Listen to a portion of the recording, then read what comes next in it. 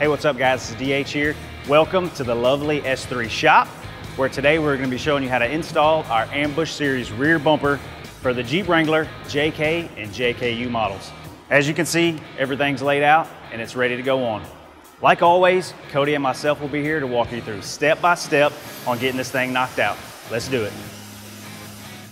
Before we get started, let's gather the following tools: 7mm and 19mm wrench or socket, T30 Torx bit, center punch tool, permanent marker, 1/4 inch drill bit, step drill bit, floor jack.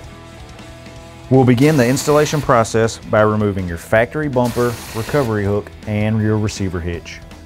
2011 and older models may require drilling of the passenger side frame rail to match the holes on the driver's side. Using the provided drill template, place it against the outside of the frame with the arrow to the rear of the vehicle pointing upwards, aligning the oval-shaped slot with the corresponding slot on the frame. With the drill template parallel to the frame, use it as a guide to mark the 2 holes on the frame. Center punch, then use a 1/4 inch drill bit to create 2 pilot holes, then expand those holes to 3/4 inch using your step bit. To prep your bumper for installation, attach the S3 logo using 2 M4 nuts and washers with a 7mm socket or wrench. Be careful to not over tighten the small hardware. Mount the faceplates bevel side out using the supplied stainless hardware and a T30 Torx bit. Insert driver and passenger side nut plates into the ends of the frame with each tab sticking out of the front slot. Now your S3 bumper is ready to install. We suggest using a floor jack to help support the bumper while you loosely thread the 4 M10 by 40mm bolts and washers into the side nut plates.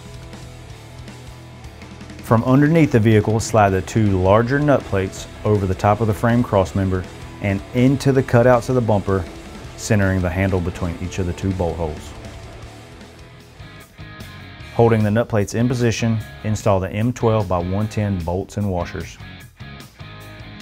If your Jeep has a towing package, slide these 2 bolts through the provided trailer plug relocation bracket before threading into the nut plates. The bent side points down and toward the front of the vehicle. Now that the bumper is aligned to the body, tighten the 4 crossmember bolts. Insert the trailer plug into the relocation bracket so the tabs fit the notches and hold it into place. Tighten all 4 M12 by 40 bolts located on either side of the frame using a 19mm wrench.